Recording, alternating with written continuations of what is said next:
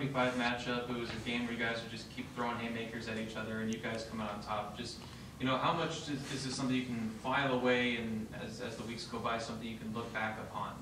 I think it was a crazy game, first and foremost. I thought Wake Forest, they played an unbelievable game. It was a dogfight all the way to the end. Glad we came out with a W, but I think it's just a game, man. It just showed how much heart we had. We battled to the very end.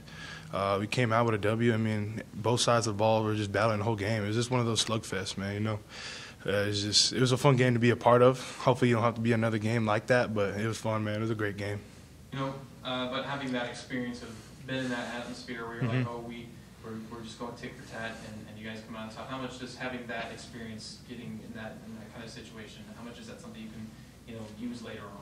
I think definitely use a lot of it later on. The way our offense, man, we just kept scoring, kept responding to adversity that was coming at us. We were up early, 14-0. Then we kind of game got tied. They were up a little bit. Then we just kept battling back and forth. So it's definitely something that we can be able to use as an offense to be able to grow from, be able to learn from this game. Now, top 10 matchup, college game day is coming. It's going to be a nighttime game. Just describe to me the kind of atmosphere it'll be for this game coming out. It's going to be great, man. Seen something. I think we posted that it's already sold out. The game's already sold out. So it's going to be rocking. The stadium's going to be packed. College game day is going to be there. So it's super exciting.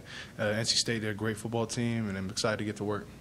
Kyle was talking earlier that watching last year, wide open wide receiver, balls tipped at the line of scrimmage. Another wide open guy, because they jump off sides, they blow it dead. Like, there were opportunities there, but it was kind of also that stretch where you guys started really not playing well. What do you remember about that? Their fans rushed the field. You almost couldn't get off the field. What do you remember about that game and the aftermath? Definitely. I think the biggest thing I remember losing the game, remember how I felt. Definitely felt like there was a lot of plays that I left out there that I wish I had back, that throws that I missed, like the one to Jay Ross in overtime, wish I would have had that throw back. Bunch of throws, the decision, I think, with the tight end over the middle, got tipped for a pick.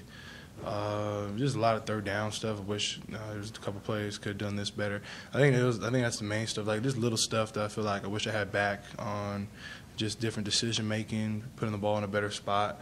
And yeah, it definitely did suck losing. I hate losing, but I mean, coming this year, I'm excited to be able to play against them. It's gonna be a great game. They're a great team.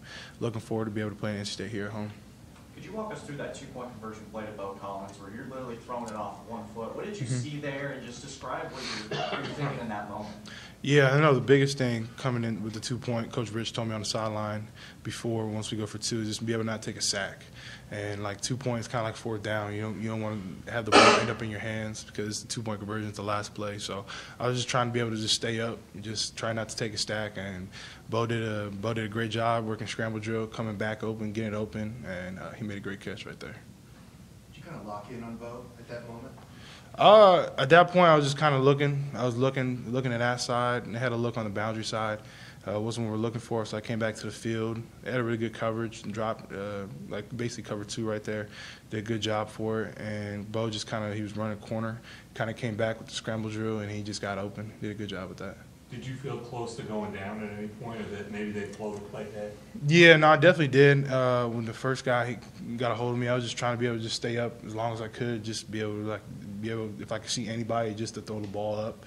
And luckily, Bo got open, put a good ball on him. He made a great catch, made a good play. Do you allow yourself to think about the progression that you've made from last year to so far, the start of this year? Allow myself to think about it? Yeah, I mean, do you kind of dwell on it at all, or do you look forward and say, there are more things I have to do? I think there's always more things I got to do. I think each and every week, man, my biggest thing is just to learn and get better and be able to grow from last week. I did a lot of stuff well last week, but all that stuff doesn't carry over. This is a new week, and I got to be able to go out there and produce it right again, and do even better. That's my goal. So everything from last week doesn't carry over. It's a new week, so a new way. I got to go out there and practice on Monday. Got to go out there and go every single day, come out there and prove and show everybody who I am. And I feel like just continue to keep learning, man. And there's a lot of stuff I can grow from, but I'm just excited just to be able to keep learning and be able to just keep working, man. We have a great team, and every day I come out to practice. I'm just excited to practice, man. I know you try to block things out, good and bad, what people are saying, but is there a part of the inside that's a little extra satisfied, or a little bit of I told you so? Nah, not at all, man. Man, ain't nothing like that at all. I'm just happy that, man, I'm just happy to just be able to play football, man. Just blessed each and every day. Come out here with just a gratitude, be able to just walk and be able to play football, play with my brothers on this team, be able to be around this coaching staff, be able to talk with everybody here at media. I just have just a sense of gratitude and joy, just be able to play football, man. I think that's how I just wake up every day, just being thankful. Maybe along those lines, Dabo said after the game that he'd never been happier for a guy than seeing you have that success. Can you kind of comprehend how much everybody in this space is rooting for you and pulling for you and kind of understand why that is, or how much has that helped you along the way? It definitely has helped me, man. You know, having supporters, everybody on the coach staff, like Coach Sweeney, a lot of other coaches as well, be able to have your back, to be able to just be there, like, hey, man, you get it, you just get it going. It's been great, man. You know, be able to have people that believe in you, real genuine people that believe in you, even when you've been down. So it means a lot to me, you know, be able to go out there and be able to play good for those people that had your back this whole time, and I appreciate them a lot for that. How does a game like Wake Forest, where you're on the road, you're battle tested, double overtime, coming back to Death Valley and what should be an emotional game versus NC State, how does that kind of help you guys? I think it helps us a lot. I think there's a lot of stuff that we can learn from, and I think just coming back here, playing at home. I mean, playing every home game is great. I think this is our third home game this year, and we only get 7 of them this year. So each and every home game we play is a big game, no matter who we're playing. And there's always a time for us to go out there. Coach Sweeney says it's a time for us to go out there and put on a show for our fans. Like we have, I know I view it as we have an obligation to be able to play our best game for our fans here. You know, there's 85,000 people that come to our games, and you never know, one of those people is going to be their first time playing. This is going to be the first time seeing you play, so it's my obligation as a player and everybody on this team to go out there and play our best game for that one person, because you never know. It could be their last game seeing us play, or it could be their first game. You want to be able to put on your best performance for them. There's an interesting word being used up here today, swagger. I saw Will Sweeney in the press box a couple of weeks ago. Yeah. Saying, if DJ gets that swagger back, watch out. And then Kyle Richardson was saying this offense needs that swagger. Do you feel like you guys are getting there? Do you feel like you personally you go out there and you're like, this is going to happen? Yeah, no, I feel like definitely as an offense, man, we keep getting better each and every game. And I think the sky's the limit for what we can do on offense, and I feel like last week a lot of stuff started to come together. I feel like we did a really good job and growing in the right directions. Put up a lot of yards of offense, ran the ball well, had a lot of time in the pocket.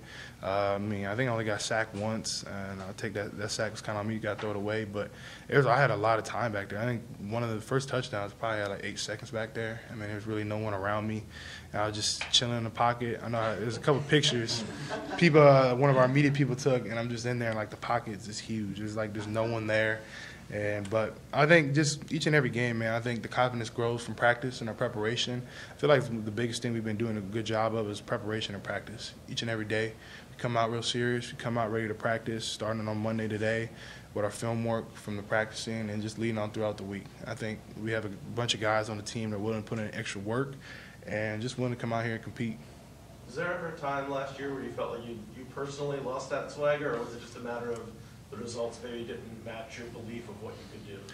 I think I don't know about doubt or like lost my swagger, but I think kind of results didn't. I always put in work and stuff like that, but I felt like it was just sometimes like, man, maybe I got deep a little bit deeper, and I feel like this year I just try to put everything out on the table, from the off season to the summer to the season, each and every week. Just go out there, put everything I can. Just know back in my mind that I did everything possible for myself to be ready for the game, and I feel like each and every week that's my mindset, just not to leave anything out on the table. I've seen you multiple times as you run for a first down or something, get up and point or yell. You seem more animated than most of any time last year. Does that speak maybe some of that swagger and confidence? Yeah, I think for me that was one thing. I want to be able to go out there and be this more emotional. You know, be able to like let my emotions fly. I feel like my whole life I ain't really been emotional, like letting like things come out, and just kind of for me it's more just like just going out and just playing, having fun, like showing whatever my emotion is and just coming out there and just having fun. So I think that's more what it is, just coming out there, just having fun, playing with my emotions, not keeping anything in, and just having fun. Davis Allen was just talking to us. He had said that he would go to war with you. So to have, that kind of a tight end that, I can just throw that thing up and he's probably going to come down with that thing. Sure. What's that kind of? Man, I appreciate Dave saying that. I'll go to war with that guy too. But he made some incredible plays this weekend that I'm glad a lot of people got to see because, I mean, he makes a lot of plays like that in practice. And, I mean, he's an amazing tight end. And be able to have a guy like that that's well-respected on this team like Davis Allen, probably one of the most well-respected guys on the team from the way he works, the way he prepares, and the way he plays means a lot to me. So I appreciate Davis for saying that. DJ, you guys are leading the ACC in third down conversions after maybe not being so good at it last year. Yes, sir. How have the coaches kind of helped emphasize that? Have they done things differently to make it easier for you guys to pick up those third downs? I think first and foremost, I think Coach Streeter's done an amazing job on third down, and also as well as play calling throughout each and every play, first, second down, doing a great job of setting us up for success. And I feel like third down, man, it's a down where you got to go out there and get it. I feel like it's a down that you got to have the want-to be able to go out there and execute. And I feel like each and every practice, we focus on third down on particular days. Each and every team, they'll have their days they'll work on third down. I feel like that's one big thing Coach Streeter's made an emphasis on is third down. Every time we practice third down and practice to take it real, take it serious. And it's a down that's going to make or break you. You know what I mean? So that's that down, like third and long, or if it's third and short, that you're probably going to punt the ball if you don't get it. So you got to be able to go out there and continue drives going. And I feel like that's what makes great teams, to be able to keep drives going and make it last and be able to get those third downs. I know you know NC State's defense. What have you seen from them? Are they doing the same stuff? Are they taking it up a level this year? What have you seen from them so far? Definitely. I think they've definitely taken it up a level. And I think they have a great group of guys on that defense that play really fast, really well. I feel like every single one of those guys on the team with the defense in every single position are very good and very, very smart defensive player, play fast. I think that's one thing that really stands out. They play fast, real physical. And I think overall, man, they're a really good team. Offensive-wise, they're very good. Love the way Devin Leary plays the quarterback. I think he's a great quarterback. And I'm just excited for the game, man. It's going to be a great game with a great group of offenses and a great group of defenses this game. It's going to be a good game. You famously blocked your dad on Twitter because you didn't want to read all of the hype that he was giving you as a recruit. After all you've been through the last year, do you take time and say, like, I'm going to enjoy people saying nice things about me this week? Or given that you've got NC State ahead of you, do you say, no, I'm still blocking all that out, not interested? Yeah, no, I just block out the noise. Coach Sweeney, I mean, I just come in each and every day, just want to work, but I don't get too much into the social media or like into the hype and don't try to look at it so much. So Coach Sweeney has a famous quote. He says, not too far from the penthouse to the outhouse. So it doesn't matter how well I'm doing, that I can have one bad game and then I'll be right back in there in that outhouse, or how bad I'm doing, I can get shot up into the penthouse. So I just want to be able to handle success well, handle adversity well, and just stay level-headed, and just have that tunnel vision on, and just continue to keep on working. DJ, how much of your confidence comes from confidence in the offensive line? I guess a lot. But I think the offensive line's been playing great. I mean, for me to be able to have the offensive line that I have this year and be able to have them, like I have no worry in what they do. I feel like as a quarterback, when you have an offensive line that you worry about or like worry about pressure, it definitely affects you as a quarterback. And for me, this offensive line, I have no worry at all about if they're blitzing, whatever the defense is doing, that my eyes are always downfield. Like, I have no worry. Just be able to feel the pocket, be able to move left, right, up and down. And I feel like the offensive line's done an amazing job. I mean, those guys played a lot of snaps, so they're pretty man, yeah, no, I think we had, I know J-Mac, he was telling me, he played over 100 snaps counting special teams. With like kickoff, or like not kickoff, but field goal. I think he said he played like 100 snaps. And be able to have an offensive line, and we only played 5 guys, Coach Streeter was saying, on the offensive line. I mean, that's a lot of snaps for guys, and man, they went out there in battles, man. And I know they would have had to play, if they had to go another overtime, they would have played 10 more snaps or 100 more snaps. So just the way that Coach Austin's done a really good job with the offensive line, the way those guys, they battle each and every day. Putnam, Walk, Marcus Tate, Blake, my boy Blake, and Big J-Mac. You know, they just done an amazing job, and I'm super thankful for those guys, man. Another game with a touchdown pass to Bill Collins. Do you feel like that connection's at an all-time high? I think so. I think we still have more room for growth, me and Bo. But Bo, man, he's balling, man. I think each and every game, man, he's going to continue to keep better. The way he's going, I don't see him not catching a touchdown every single game. But he's just a guy who comes in and work, man. The work is showing out there on the field, and I'm super excited for him, man. What are you seeing out of Antonio Williams? Looks like you got confidence in yeah. him too. Nah, definitely. I definitely got a lot of confidence in that man. Zero. He's a dog, man. Comes into work. Hey, he just puts in the work, man. He's a funny dude. Guy that comes out here, competes, talks trash at practice, talks trash in the game, and that's one thing I like about him, man. He just comes out there and just competes. He doesn't really care that he's a freshman. He's just coming out there and just competes, man. That's what I love about him. Speaking of that, I noticed that the Wake Forest DBs were doing a lot of chirping out there Saturday with the receivers. Is it fun when all that's going on? And were you hearing anything, at the line of scrimmage too? I didn't hear anything at the line of scrimmage, but I definitely guess. I feel like everybody talks trash on the field. There's not a lot of people that doesn't talk trash, or you do it in your own way, but a lot of people always talking on the field, and so I guess it is fun talking trash. I think it is. Who's the best trash talker on Clemson's team? I think Rook. I think Rook would be a good one. Yeah, Rook is good, man. He's a good talk. He talks all the time. He talks trash about anything. And the big thing I like when he talks trash is, like, if you're down, I think it's the biggest thing. It's easy to talk trash when you're down, like in a basketball game. Pick a basketball game, you're still talking trash, or you missed a three and still talking trash. And that's all I like. Yeah, so he does a good job talking trash. So what's your method of trash talk? What you mean? How do you do it? Or do you do it?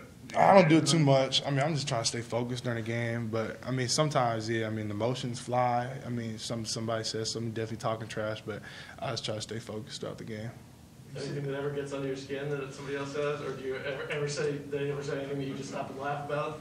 Definitely, yeah. There's definitely conversations out there like, man, it's just funny. Like, someone will say something, but it's just funny. Not even talking trash, you're just talking. Like, it's the lineman will say something funny from the other team, and just start laughing. If it's me or the whole offensive line or whole offense, they'll just say something funny. But out there on the field, it's definitely different. It's funny though.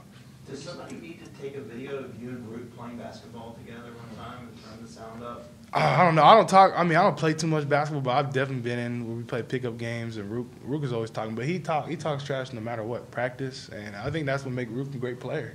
He comes out there and lets his emotions go. He talks trash, and I feel like for Rook, when he talks trash, he's playing great. So, but I don't know. Some of the pickup basketball games we do play at Fight, it does get pretty serious sometimes. Or remember 2 years ago, we used to play at Epic out there with Amari and everybody, and those games were fun during COVID. There's fun games. He misses three? He says he doesn't miss threes. Root? Yeah. Everyone misses threes. Even Steph misses threes, but he does make a lot of them though. He does make a lot of them.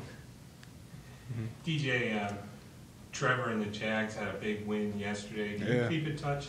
Yeah. You had a big win this weekend. Yeah, he texted me. Trevor texted me after the game, man. He said he was proud of me. He said, great win. He said, just keep working, keep your head down. Don't listen to too much success. Don't listen to the noise. Just keep working each and every week. And I texted him that he had a great game versus the Chargers. Man, they look great. I'm excited to see the weapons he has. The offensive line is playing great. The defense is playing great. I'm excited, man. The Jaguars are playing good, man. That's a guy that's had success his whole life, and with a tough season last year, I knew he was going to be able to bounce back with the team. And I thought he still played good last year. But I think this year, man, everything's going to come to light. Everyone's going to see. Just like how he killed it here, I think he's going to kill it in the NFL, take the NFL by storm. Any questions for DJ from Zoom? Hey, DJ, Trevor Burson, CTigers.com. NC State plays a lot of dime coverage in the secondary. What kind of a challenge does that present for a quarterback? It definitely brings a challenge. It's a little different than what normal defenses do. Play with that 3-high structure like you're talking about with the dime. So it'll be a great challenge for us. Got to be able to get in the film room, be able to look at the tips and reminders, be able to know what's going on. So it'll be a great challenge for us. Thanks, DJ. Thank you. Hey, this is Matt Connolly with Clemson Sports.com. I was just going to ask on that first touchdown pass where you kind of went through your reads. I know you talked about it a little bit, but just can you kind of take me through that play and what you saw when you finally found Jake in the back of the end zone? Yeah, went to the right side of the field for the concept we had there. I think it was double slants. DM drop right there. Didn't really have it. Came back to the field to work the other side. Thought I had Jake early on the corner route behind the corner, but I didn't think. I thought the corner did a good job sinking underneath it. I guess I might have been able to throw. I was looking at it yesterday, but the offensive line gave me a lot of time to be able to stay in the pocket. Guys are just moving around trying to find open windows, and Jake did a good job running the back end line.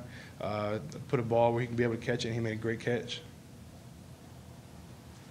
Just your advanced stats-wise and just your accuracy and all that kind of stuff is way up from last year. Is there anything in particular you look at from an accuracy standpoint to why you've been so much better this year?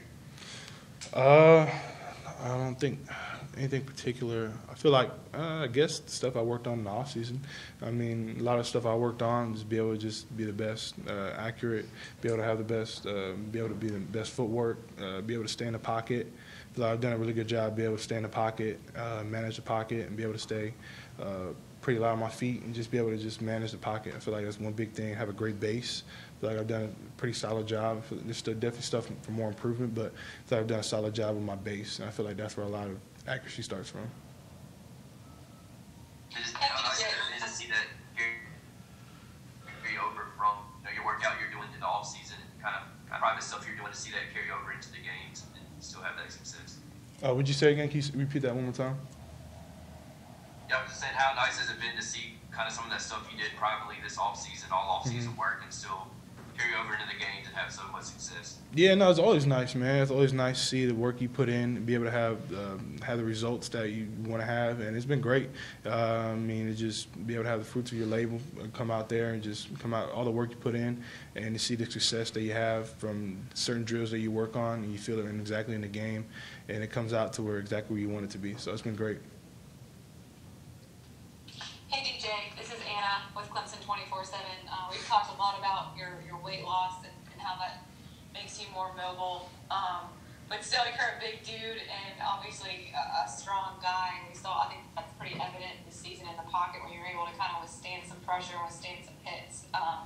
Do you think that's one of the more overlooked part of your games, is just the strength that you have in the pocket? I mean, I don't really know how to answer that. I mean, I guess it's a great thing to have. I don't know if it's overlooked. I mean, I just try to be able to just stay up. I guess I do a solid job, be able to stay up, and just trying to be able to shake defenders off. And I don't know, it's kind of just to feel the game. I don't really know if it's from the strength side or just, I don't know, there's a lot of quarterbacks can be able to do that. I guess sometimes when I do it, it gets a little highlighted more, but it's been good though. I saw you had a nice exchange with Sam Hartman after the game. Just curious what y'all said to each other. I mean, I was just telling him, great game, man. I thought he played an amazing game. He had 6 touchdowns? 6 touchdowns. I thought, man, there's some throws out there I was watching. I'm like, damn, that was a good ball. He put it on the money. I was like, I know there's a couple times in the back of the end zone. Like, I think Nate had great coverage on one receiver, and he put it in the back of the end zone where no one else can catch it but his receiver. And he was doing that all game long. And I think Sam Hartman's an unbelievable quarterback. I think his accuracy is unbelievable. I think he does a really good job by giving his receivers a chance. But I think the biggest thing about what Sam Hartman makes him great is how tough he is. I mean, he's in that offense where you're out there, like, you got to block. You're blocking the DN. He's taking the DN. The DN's running right into the back of his helmet because he's shielding off a DN for his running back. So I think that's one thing that I would have to say that's a big part. I think what I love about Sam Hartman is just how tough he is. I mean, he's getting out there getting destroyed some plays because of how the offense is by an RPO game.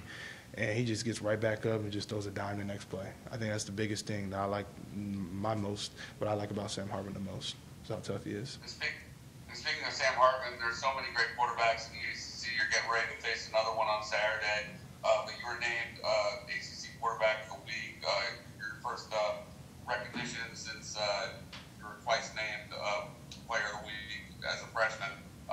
Just how good does that recognition feel? It feels great, man. It's a great honor. I appreciate it. I'm very thankful for that. But, man, it doesn't carry over to this week, so I just want to come out each and every week, come out and just be able to play my best game. So it starts throughout the week, the preparation. I'm super thankful for that. I just want to continue to keep working. Thanks, DJ. Thank you. All right. Thank you, DJ. That'll wrap us up for today.